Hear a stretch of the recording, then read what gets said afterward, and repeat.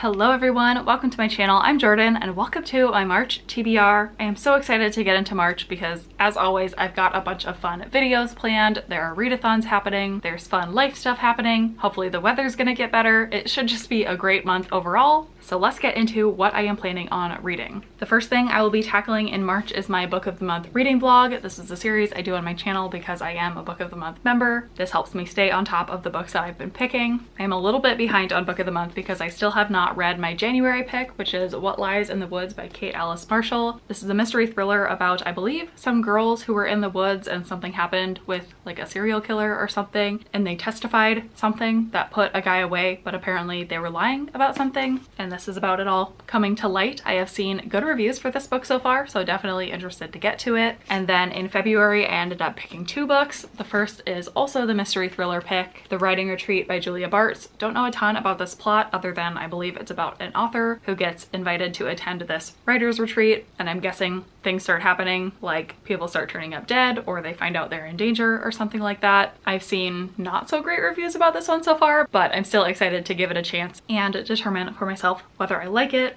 And then I also added on this book called The Shards by Bret Easton Ellis. I know nothing about this book. I don't remember where I saw this talked about. I know that I saw a really good review for it somewhere, but I can't remember who it was or where it was. And when I got this in my box, this thing is huge. I am intimidated by it. It looks like it's almost 600 pages long, and being that I know nothing about the actual plot, I have no idea if I'm going to enjoy this book, but I will find out. I will read it. I will let you know in case you were also thinking about picking up this book in the future. I think it's also a mystery thriller, but who knows. Then in March, I also plan to participate in the Backlist Readathon, which is being hosted by Jackie over at her channel Jacqueline, as well as I think 3 other co-hosts. And this is happening from March 12th to 18th. I haven't looked too much into the actual prompts of the readathon. All I know is that I do have several backlist books on my TBR that I want to knock out, so I'm definitely going to prioritize those. And if they end up fitting with the prompts, perfect, but if not, then I am still reading backlist books. So I have 4 that I would like to get to. The first is The Love Hypothesis by Ali Hazelwood. In January, I read Love on the Brain by this author and really enjoyed it. So hoping that the case is the same here. This is a contemporary romance book about 2 scientists. And I really enjoyed the STEM talk in that other book that I read. So again, hoping that that is the case here as well. Then I want to get to This Is Where It Ends by Marieke Nijkamp. I don't know much about this book because I have not heard of it before. I was gifted this for my birthday from my brother, which I appreciate. But it seems like this is going to be a very hard-hitting contemporary book about a school shooting. Then the next book that I want to get to is Never Let Me Go by Kazuo Ishiguro. I've heard good things about this one. I believe it's science fiction and it's this author's most renowned book so far. It looks like it won the Nobel Prize in Literature, which is a good sign, but it's also really short, which will be perfect for a readathon, and also will nicely offset the last book that I want to read that week, which is The Enigma of Room 622 by Joel Dicker. This is a mystery book, I believe, about this hotel that has this room 622 where something happened and it's never been solved, like a murder mystery or something. This author is from Switzerland, I'm pretty sure, and so this is a translated book that has been translated to English, so that will be cool to read. And honestly, now that I'm looking at it, I have a pretty diverse range of genres that I will be reading during that readathon, which will be really fun. The other readathon that I want to participate in March is the Screaming Color Readathon, which is newly announced by Gabby over at Gabby Reads. This is a either 24 or 48 hour readathon that she's doing through her Patreon. And for each round of the readathon, she's going to be picking a different color to read books that have the color on the title.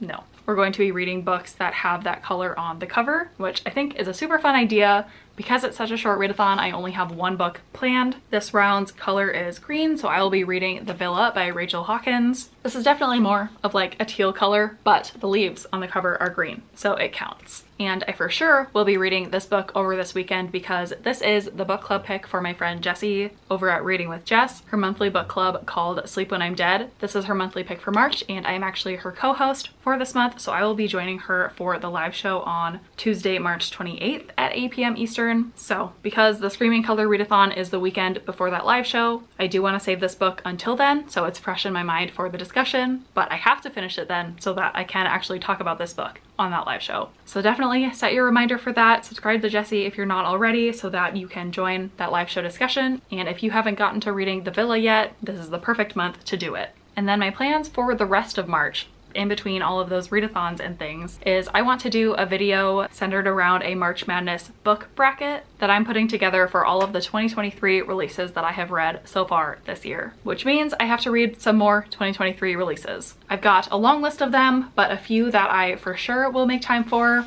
are, first of all, The House in the Pines by Anna Reyes. This is a mystery thriller. Don't know anything about it. It's a Reese's Book Club pick, so it was on my radar originally because of that. And I've seen some of my friends reading this and giving it pretty good reviews, so I'm excited to give it a try. And then I also for sure will be reading The Last Word by Taylor Adams. This is the author of No Exit, which is a thriller that almost everybody loves. I really loved it. I also enjoyed this author's most recent release called Hairpin Bridge. A lot of people hated that one, but I didn't think it was that bad. But I'm so excited that the publisher did send me an early copy of The Last Word, which is coming out on April 23rd. This is a thriller about an author who goes after a reviewer who left a bad review on the author's book and does crazy things. So I think it sounds so good. I'm so excited to read it and hopefully have good luck with it. And hopefully everyone else does as well, just like No Exit. I was also sent this book, The Girl in the Zoo by Jennifer Lauer by the publisher. This is a sci-fi book about a future where artificial intelligence has taken over and a human is captured and caged in like a zoo.